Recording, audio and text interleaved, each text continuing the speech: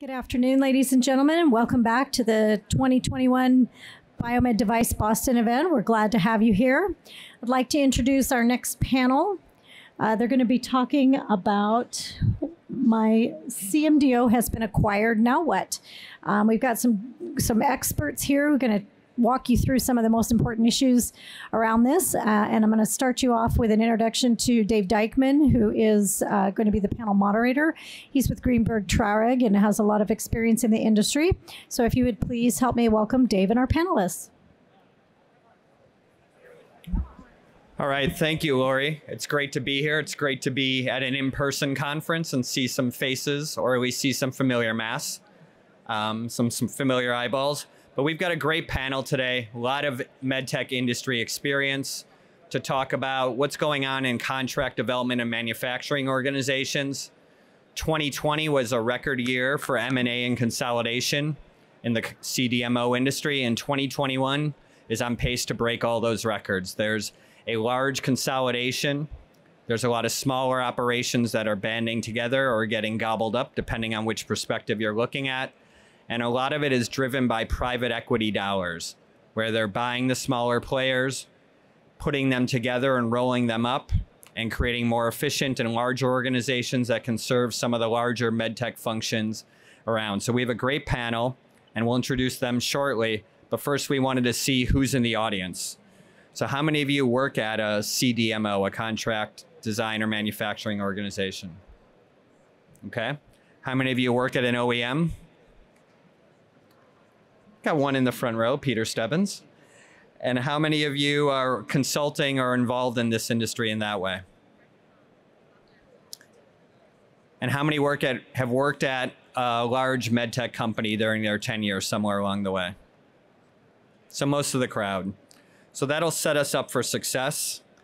And we're going to, introduce the panelists now, and I'm going to have them tell us about their expertise and also talk about a trend they're seeing in the contract development and manufacturing organization consolidation. So right to my left, we'll start with Carlo Stimamiglio. He's a partner at Alira Health, flew in from San Francisco to talk to us today, so he'll have a great West Coast perspective. So Carlo, introduce yourself a little more and tell us what you're seeing in the industry. Thank you, Dave. Nice to have you and pleasure to be here.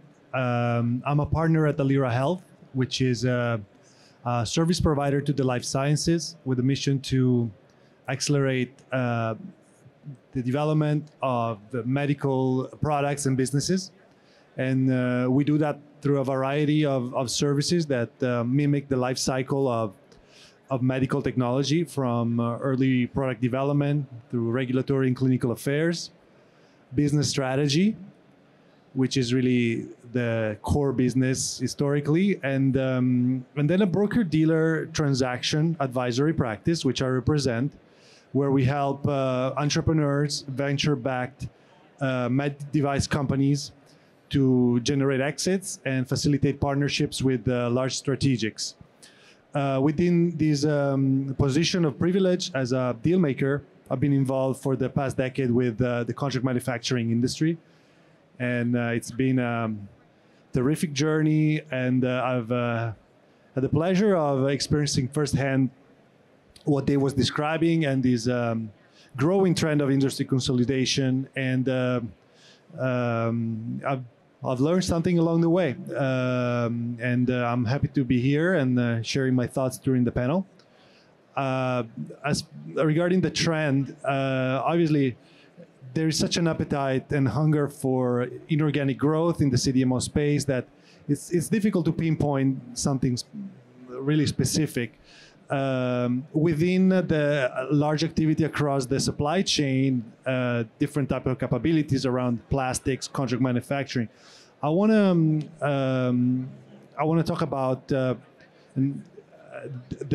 something that has been accelerating in the past 12 to 18 months, which is the focus of established CDMOs to develop or acquire front-end design and development capabilities, engineering to assist customers with the early development of medical devices, to first of all to optimize the cost and the features of the device, but also from a business point of view to establish long-term partnerships with their OEM clients. And that is something that is picking up pace as a driver for M&A as well. So I thought that was something worth mentioning. And with that, I'll pass along to my colleague here.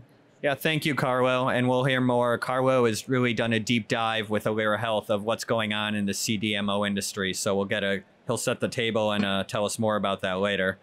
And our next panelist is Vincent Wong, who's the Chief Quality Officer at Tomz Corporation, located in Connecticut. So Vincent, tell us a little more about what you're doing at Tomz and a trend you're seeing. Thank you, Dave. Good afternoon, everyone. Like you said, Vincent Wong, Chief Quality Officer at Tomz Corporation. We are a contract manufacturer primarily focused in the spine and orthopedic space. So we partner with OEMs, large and small, on primarily design transfers, design for manufacturing through commercialization. And prior to Tomz, I've been there about a year now. My entire career has been in med device. Most of it in contract manufacturing.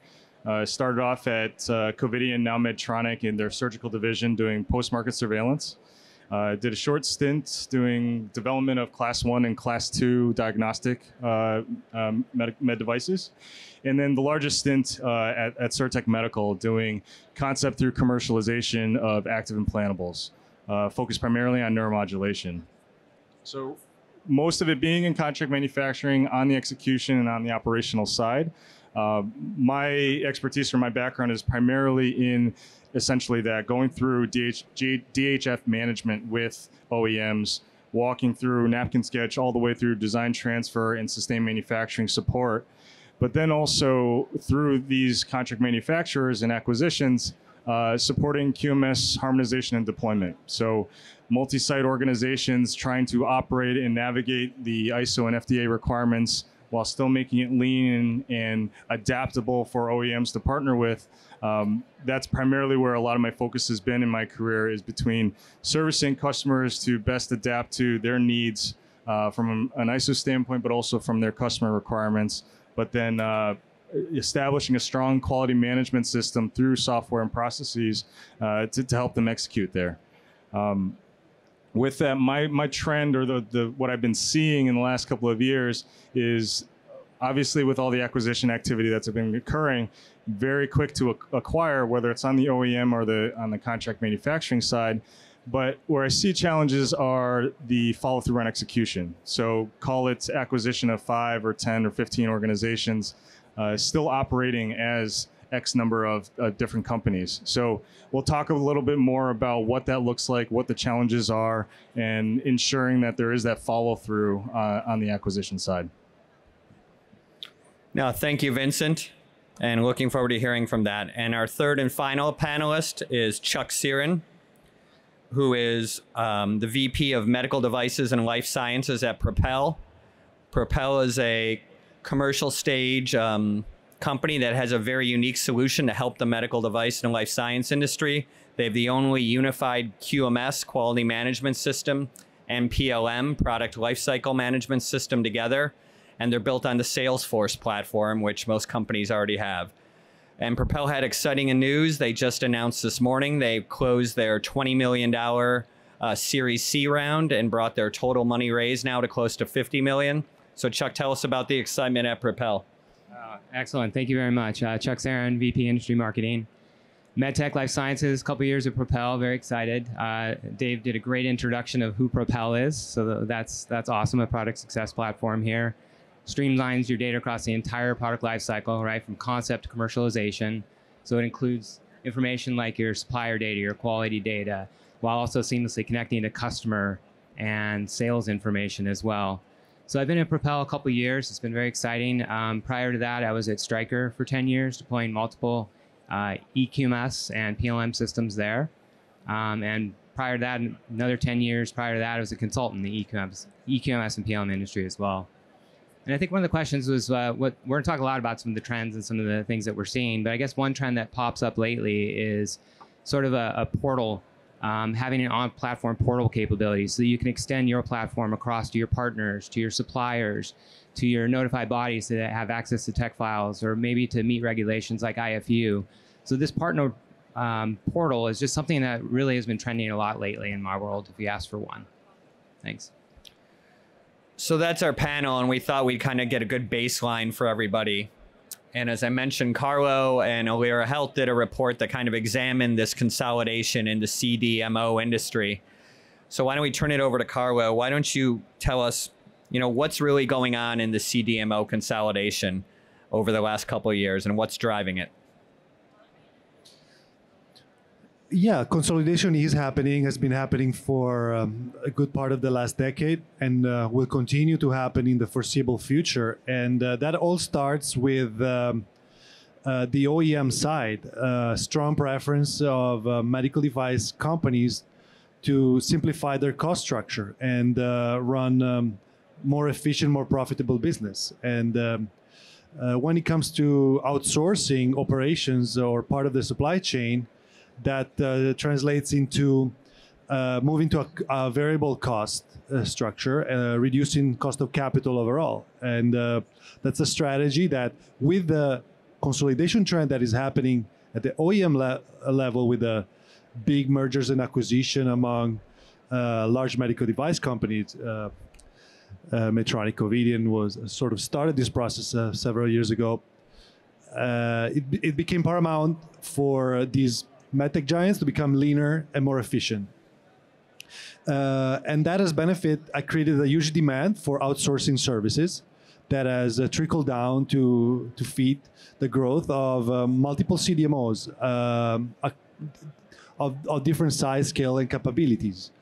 That has prompted in this space a motivation to become to grow faster, to become more consolidated and vertically integrated, to be able to win more business in this quest for this volume of outsourcing that were coming from the clientele and the big guys.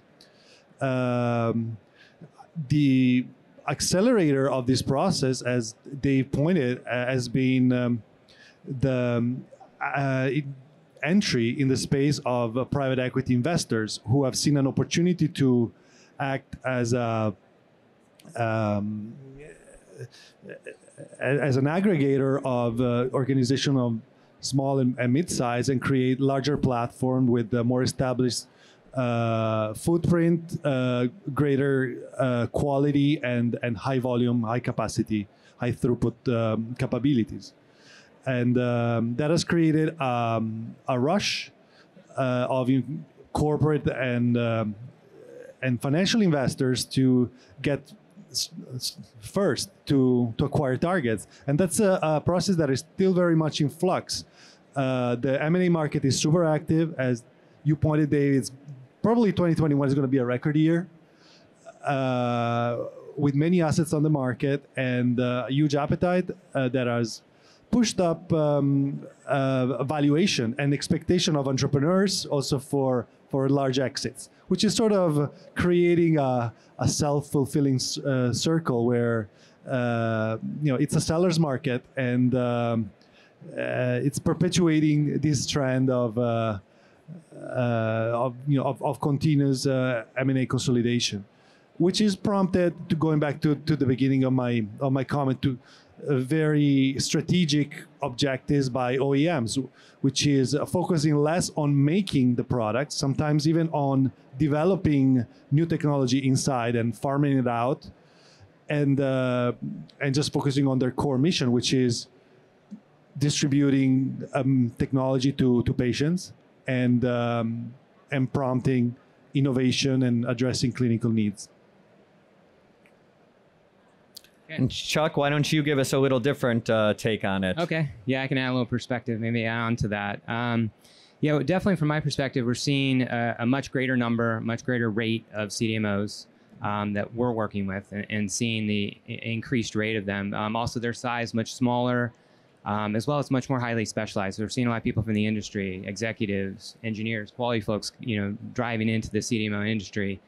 I kind of look back like 20 years. In one of my past software companies, worked a lot with the big, giant, contract manufacturers and EMSs, and those were our primary customers then. But they were just, mostly dominant, big players, and they focused a lot on sourcing components and, pricing and costing. and very little visibility from the OEM perspective on what was being priced, or exactly not collaborating at a high partnership level. And I think there's just been this big evolution that Carlo's really speaking to about how this partnership is forming, how business manufacturing process optimization and quality control and more testing, all of this stuff is starting. The CDMOs are starting to add to their business line. The OEMs are recognizing, helping out design for manufacturability and doing design much earlier in that NPD process and contributing to that. Even regulatory, right? We're seeing them offer regulatory pathways and helping with those kind of design for regulatory stances as well. So I think those are the things I'm seeing from our customers and software perspective. We're also seeing quite a few of our customers and prospects also being spec developers, specification developers, where they have these great innovative ideas and they see these open mid-market or innovative open market opportunities, and they're offering that to their OEMs. And with the OEMs, commercialization engine, they can leverage that sales and marketing capability out in the field and be able to, form that partnership. And then we're seeing some of our customers actually being, legal manufacturers or device manufacturers themselves. We got one 3D printer company that does nanotechnology 3D printer, and they just have so many great innovative ideas. They're coming up with some of their own products. So I guess I kind of say that, and that's sort of creating that energy and excitement in the CDMO industry. And we're seeing so many more the last year or two, coming to us to look for systems to help them. And then I think that's spawning, as you mentioned, the PE investment, the OEM investment, or other CMs just looking to expand global footprint or their product lines. And Vincent, as a manufacturer company involved in the thick of this, what's your perspective? So as the market evolves, we've also seen ISO evolve. We've also seen the expectations around the FDA regulations evolve. In the last couple of years, they've actually started to converge on each other. So you see 9001 branch off, but in med device space, hate to put it in a different way, but they're tightening the noose on regulations and what it takes to ultimately launch product to the field. And when you look at that from a CDMO perspective, there is unfortunately cost associated with everything. So when you're looking at that, it's gone with the build to print suppliers, the one-stop shops that you can build these partnerships with. It's now looking like Carlo was saying, that vertical integration. You want to go to that one organization that you can partner with, because switching between suppliers is very costly, and the regulatory submission and the cost behind that requires a vast amount of resources on the OEM side. So if you're looking at it from a CDMO perspective, you want to take your expertise, your existing portion of the supply chain, and vertically integrate in that perspective. Go backwards, go forwards, look at your engineering services that you're providing, look at your manufacturing capabilities that you're providing, and find something that complements it. So then you start looking at those acquisitions, because those experts are out there, that you can start appending those to your existing manufacturing capabilities. And when you look at the value that you can drive from a supplier perspective, you then translate that into, okay, so say in Tom's perspective, we're primarily in spine. So we can expand on our existing portfolio because we've now brought in the additional capabilities that otherwise our OEMs are otherwise going elsewhere for. So driving that value back into the product, reducing cost and lead time for those customers, and then all of these OEMs, as they continue to consolidate as well, have a number of different business units. I've been in surgical, I've been in diagnostic, I've been in cardio rhythm management as well, and in neuromodulation. So with these OEMs, if you start integrating and creating that vertical integration, you start partnering with those existing customers and expanding the portfolio that way. You actually are making yourself a better partner for those other business units. And you really start to turn the contract manufacturing really into a manufacturing extension, an engineering extension of these OEMs. And that's where a lot of that evolution is occurring. So that's a great backdrop for what's going on in the industry from the perspective of deal makers, perspective of people who are servicing those deals, and from people who are in the thick of the manufacturing arena every day. And now let's look at what happens, how is this consolidation impacting the operations of OEMs and other businesses in this industry? And why don't we start from the person who's in the middle of it? Vincent, why don't you start with that for us? All right, so we started to touch upon that from the OEM perspective, with a number of manufacturers, and they continue to grow and innovate and evolve capabilities that are out there now. Again, with regulations changing, it's costly. So how do we, as an OEM, mitigate supply chain risk by consolidating our ASL, breaking it down so we have those key critical suppliers that we can partner with? 5 suppliers versus 100 can be very appealing. So you look at that, and that's where that consolidation will start to occur or start to mirror with the strategy that the CDMOs are taking. They start to look at how they take their existing processes and software and look at unifying and harmonizing across the organization what they're looking for. And you look at that ASL consolidation, that one-stop shop, they're looking at not just from the manufacturing capability standpoint, but DHF management as well. We kind of have an underlying theme of cost in there, and that's where engineering resources, the brains behind these activities, can also be an impending cost to organizations as well. So taking that from the beginning, find a partner that not only can just manufacture, but bring it back to being a partner on the DHF side and pulling that through to manufacturing, is where you're starting to see more than just consolidation of capabilities. It's consolidation of resources. It's consolidation of processes that make us efficient, and ultimately that'll benefit the customer as well as the patient themselves. And Carlo, what's your take on how does it impact the OEMs? Yeah, well, Vincent talked about consolidation of supply chain, so I don't really know what to say. No, I'm joking. I will bring it one level further and say that this simplification of the supply chain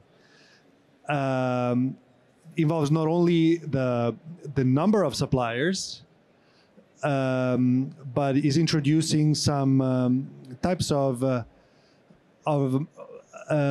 risk-adjusted metrics to measure the sustainability of the supply chain itself. Not to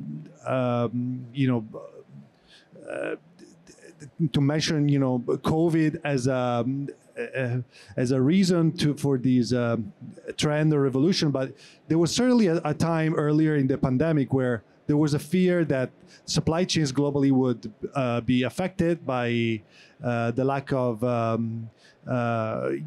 flux of products from offshore locations, for example. Let's not forget that, especially for lower value components, suppliers and CDMOs based in China and other Asia-Pac countries represent significant amount of volumes. And so that spurred a dialogue strategically on how to minimize risk of disruption in the supply chain. And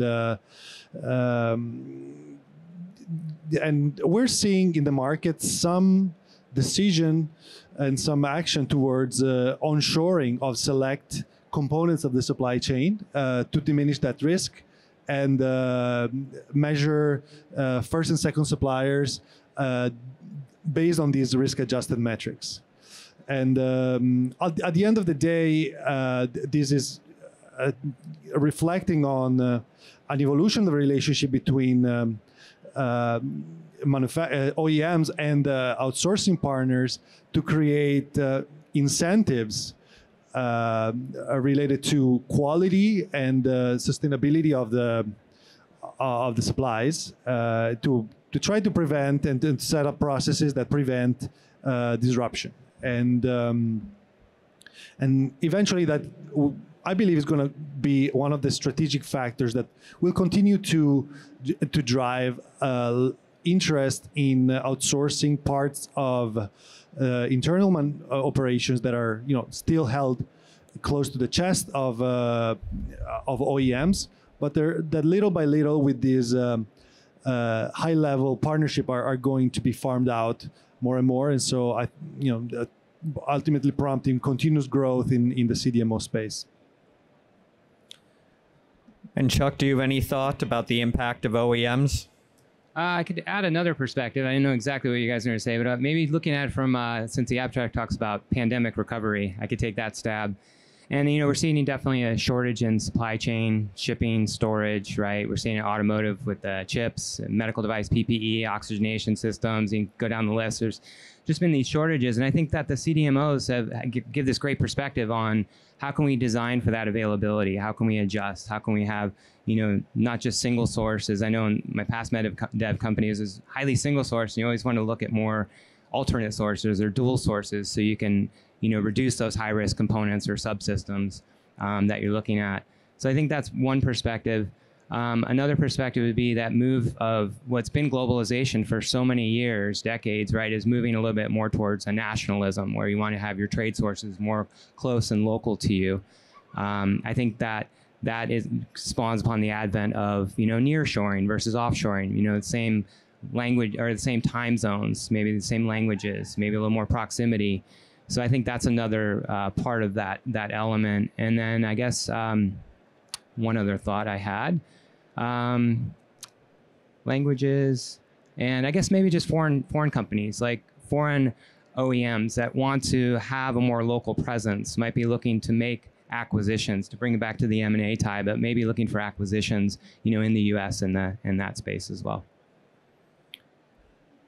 And with all these acquisitions going on, there's a dramatic impact inside the company of both the target and the acquirer. And there's a particular impact on IP and technology. So let's turn to our technologist, Chuck from Propel. Tell us what we're seeing for the impact of IP and technology based on the consolidation boom. Okay, yeah, intellectual property and technology. So I'll probably take it more from the software angle here, but you obviously got to make sure that your data, so there's all different types of IP, but you want to make sure that it's very secure, that you're able to collaborate with your partners, and that you're positioned well for any instances like, we continue to go back to M&A or divestitures or joint ventures or whatever might happen. So I guess if you think about the different types of IP, at the early stages, you're gathering your, customer marketing requirements, your customer needs, developing the specs and processes and drawings. This is all part of your IP. Even to the point of software, where you want to get those agreements in place very early, so that you know who's developing it, who owns that data. I think these are really important elements that lend even into like your patent strategies, so that you work on your patent portfolios early on, and before you make it available publicly, that you have these agreements and these conditions in place. Those are IP elements that we talk about a lot with our customers, even to the point of trade secrets, building up your DHF, your DMR for design transfer, and having a very good mechanism to transfer that information securely.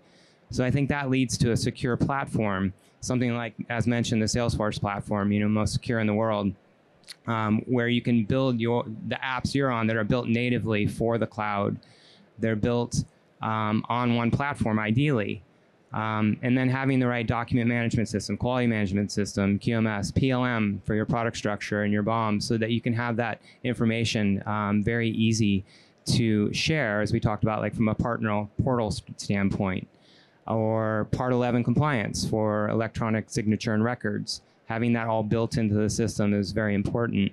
Even your PHI, like your personal health information, so you can manage it from data in transit or data at rest, or de-identify the data and be able to configure it properly so that only the right people can see that data. Those are the things that come to mind.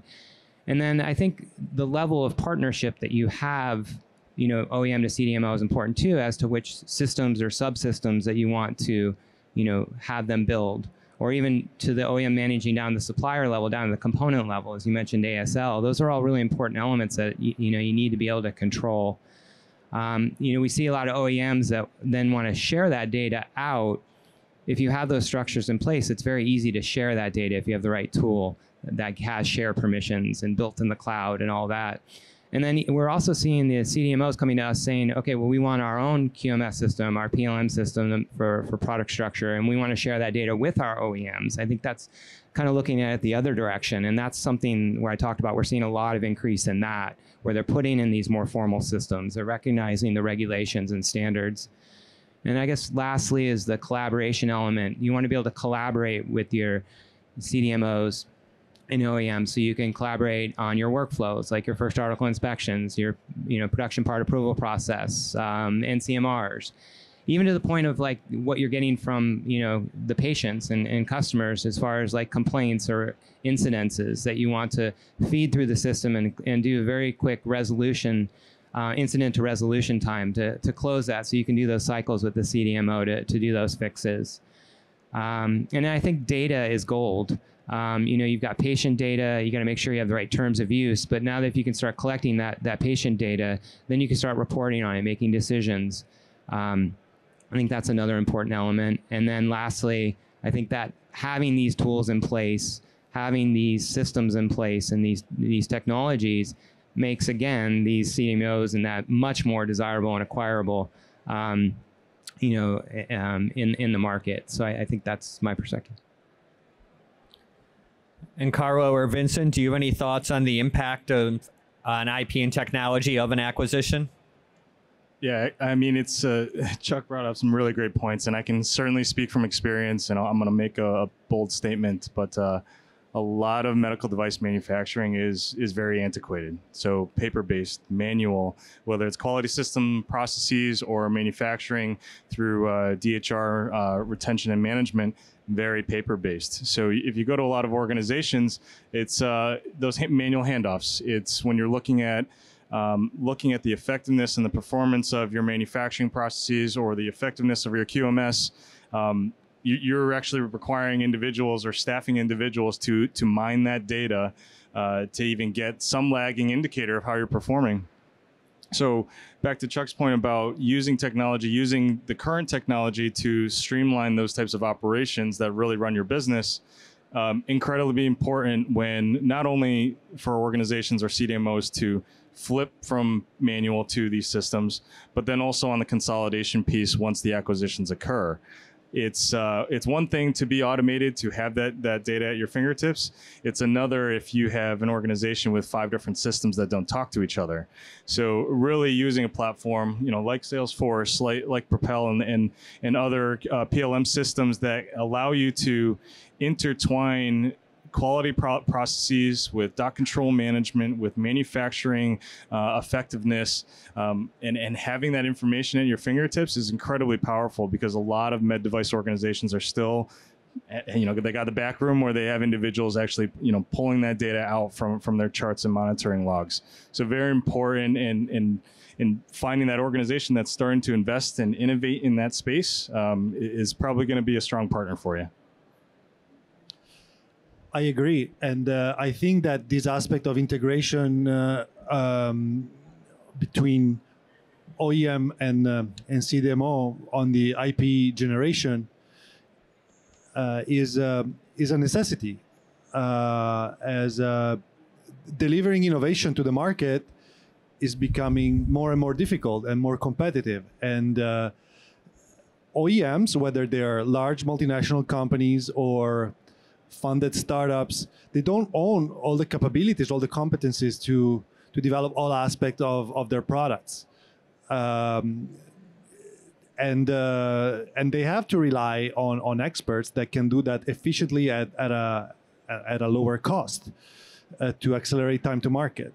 Going back to my earlier comment regarding the importance for CDMOs to own product design and engineering capabilities, that's really the key.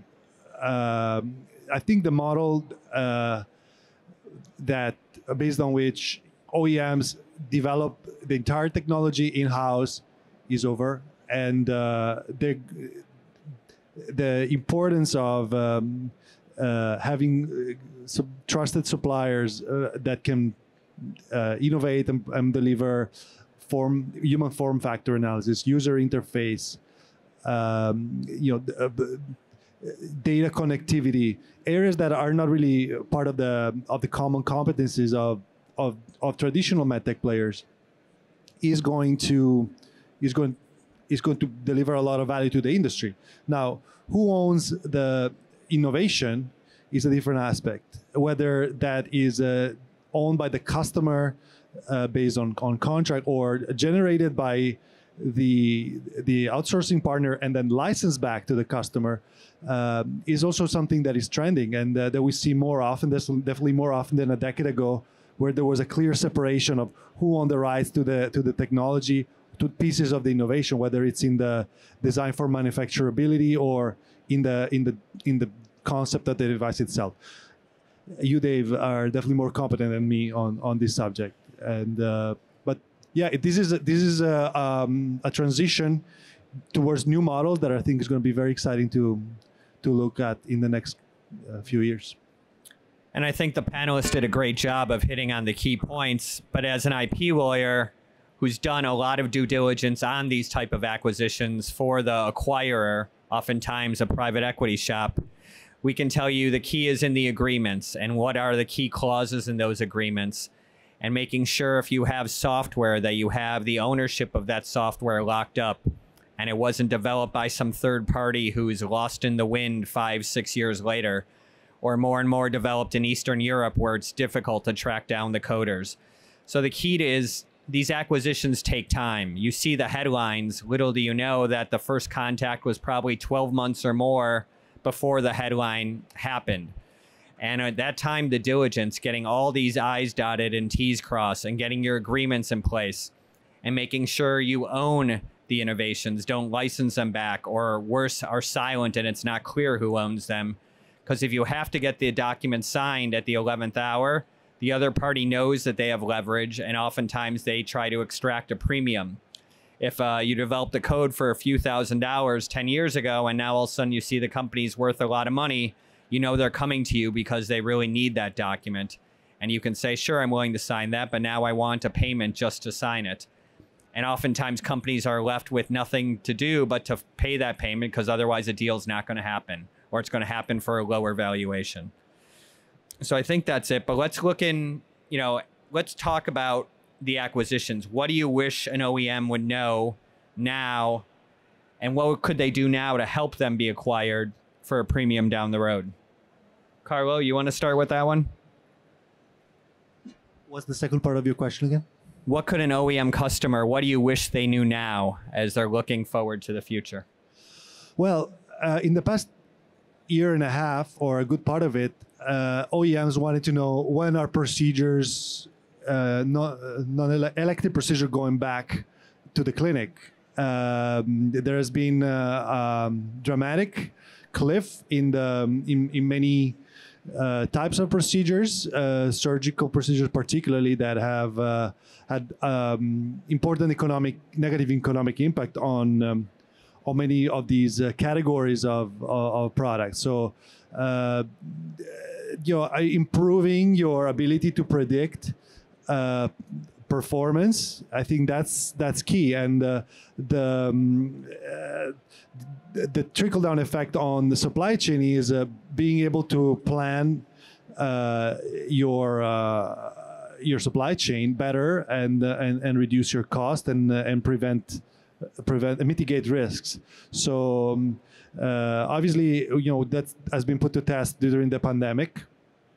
And I believe as the consolidation and the migration towards an outsourcing model continues, there will also benefit for this continuum, and so that our industry can become more efficient and more integrated and more safe. And Vincent, as a manufacturing company, what do you wish some of the OEMs would know now?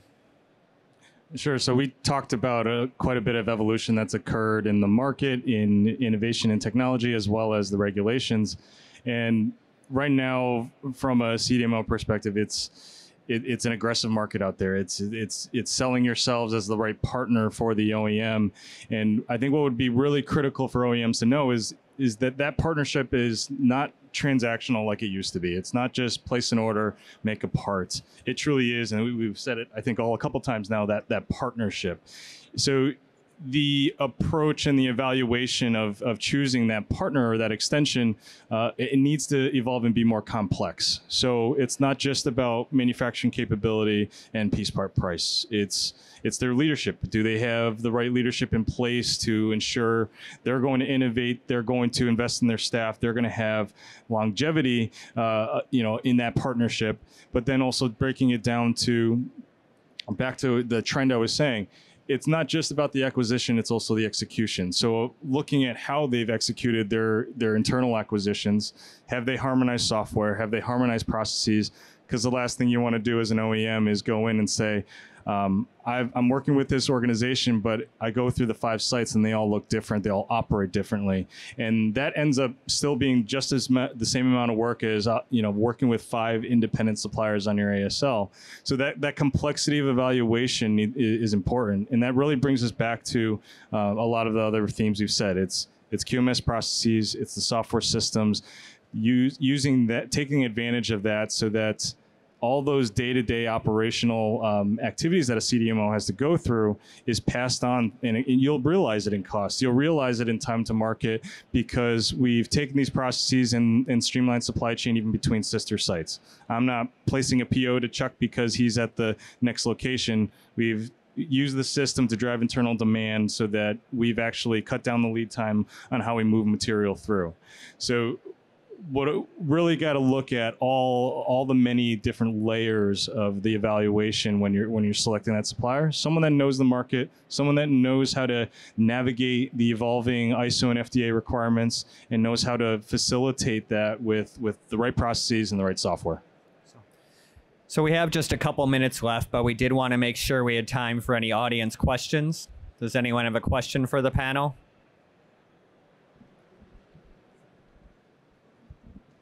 I had a question for everybody, but based on something Carlo said, in terms of the frothiness of the PE mark, you're kind of scaring me a little bit here in terms of if the CDMOs are doing roll-ups and are going to end up being financially unstable because they're having to pay down their debt. Is it actually going to be smart for OEMs to go to those types of companies? I worry a little bit when you kind of said it's so much interested PE money coming in. Again, in terms of a partnership, where you talk about a partnership, the notion of a PE firm who, by definition, is going to be out within 10 years, how do you feel like they're going to be a good partner if it's PE owned and they're going to flip it, in that time frame? So I'm just trying to, I understand why PE money's interested in being in the space, but how do you think we should think about managing those risks? My perspective is that, first of all, before any transaction can be completed on a CDMO, the sign-off of the key customers is required, because that's a big part of the value of the asset you're buying and of the target, and so customers have to buy into the project, knowing well that in a few years the platform, the asset will be flipped over again to another buyer before finding a permanent home. Maybe never, right? There are many secondary buyouts that happen all the time. So it hasn't really been a limiting factor of M&A activity. And I'm sure it's a subject of thorough evaluation by the OEMs.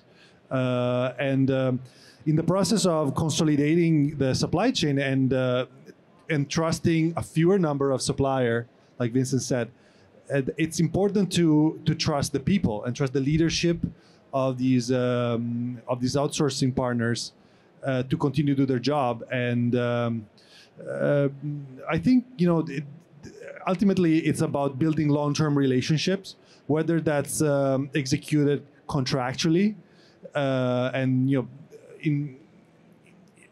including long-term incentive to reducing cost and increasing quality. OEMs don't really care who is the owner. Obviously, the financial stability of the supplier is important, and I think that's part of the vetting process. But I would, it doesn't seem like a huge risk factor in the big scheme of things. I started to touch on it just high level. If I can add a few points. It is that deeper, the second and third layer of the evaluation. It's not just what are they capable of and will they deliver. It's what I've actually done at Tomz and in prior organizations as well. As a part of these initial scoping activities, these business reviews, you're actually looking at, and it's okay from an OEM perspective to say, what have you done to invest in your organization in the last 5 to 10 years? How have you continuously improved your technology, your systems? What is your turnover rate? You start to get a better sense of how they operate, because I think your fear is because it would seem transactional. It's let's put in the 3 to 7 years, flip it, and move on to the next. And then from an OEM perspective, there's a lot of stop and start. So what I would encourage is looking in deeper dive into the history of how those CDMOs have been operating. How long have their leadership been entail, and how do they drive their organization? I think that'll give you a better sense of whether or not they, again, will be a partner going forward versus, just the next customer on the list. Probably have time for one more question. Anyone? Comments? Thoughts? Hope he answered your question. Well, I've got a question for the panel to wrap it up. So we've learned about what's happened, in 2020 and 2021, how COVID, really the CMDO acquisition has been thriving. What do you see in your crystal ball? What do you see over the next 6 months and into 2022? Is the boom going to continue, or is there going to be something else going on? And why don't we start at the far end with Chuck? His company's in the middle of the boom, closed a $20 million Series C venture capital round this morning. I bet you're hoping for boom times, Chuck. Yeah, I am. I'm looking forward to the opportunities that lie ahead from that and what it creates. I'm going to keep it simple, just a crystal ball trend, probably just that, data is the high value currency, going forward. And, when we talk about patient data, we talk about customer data, how do we pull that data out, slice it, dice it, use it? How do we, how do we leverage that data? I know there's tools that, are on the dawning front here of AI and ML and all those, right? Pulling the information out of these registries or these places that have data so that we can work on creating better outcomes. And how do we pull this together to do that? That's just one thought I've been looking into 2022 for. And Vincent, what's your crystal ball? What do you see? I think we're going to continue to see acquisitions. I think at a point it may even plateau. You're going to see suppliers that have comparable manufacturing capabilities, comparable services.